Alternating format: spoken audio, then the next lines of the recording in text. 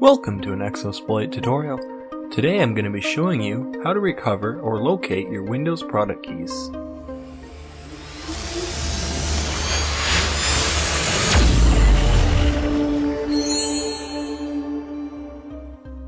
Your Windows product key is very useful to have in case you ever need to re-image your computer so you will be able to install Windows again. The first place you can look for your Windows product key is on a Certificate of Authenticity sticker if you bought your computer manufactured from a major retailer like Asus or Dell. This sticker verifies that the computer came with an authentic copy of Windows, and that sticker has a product key printed on it. If you have a Windows 7 era PC, there's a good chance the product key is a single registration key the manufacturer uses for all their PCs. Thanks to this system lock pre-installation, you're not allowed to use that key to install Windows. If you try, you'll get error messages about the key being invalid. The sticker could be under your battery if you have a laptop, but usually it is on the bottom. And if you have a desktop, it could be on the top, side, back, or bottom. If you have a custom-built PC, the sticker might be applied to your case. If not, it could be on your Windows installation disk if you receive that. You'll need that product key to reinstall Windows, and if the computer manufacturer used a system lock pre-installation, then that key is going to be different from the one your PC came with in its software. If you don't have your Certificate of Authenticity sticker, you're not out of luck. Here's a nice little Visual Basic script you can run. I've copied it into the description below.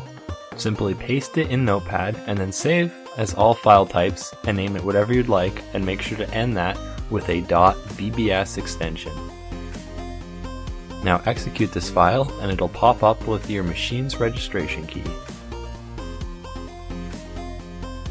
If, however, you have a newer machine, sometimes the keys are stored in your computer's BIOS and not inside the operating system itself. This is great because if you want to reinstall, you won't have to enter your key. As long as you install the same version of your OS, it will auto-enter your key.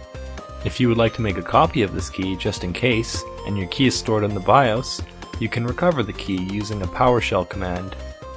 Open your PowerShell and paste this line in and run it. I've included the line in the description below.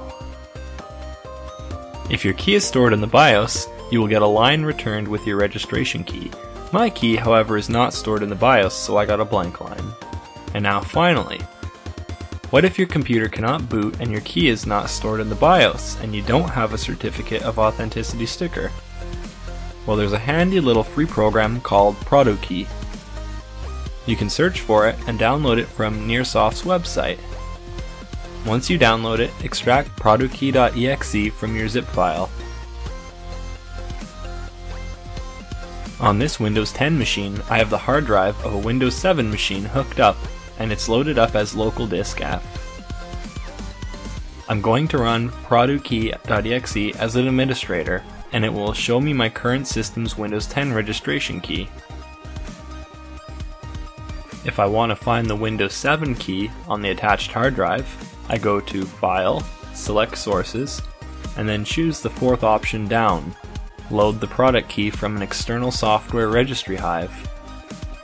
You may be able to choose Load Key from External Windows Directory and navigate to that, but it wasn't working for me. So then you'll just browse to your connected drive's Windows, System32, Config, Software file, and click OK. Instantly it should pick up and display your other machine's Windows registration key. If you have any questions or comments about this process, just leave them below and I will get back to you. Thanks for watching. If you've enjoyed this video, please help the channel grow by giving it a like, and subscribe for more videos.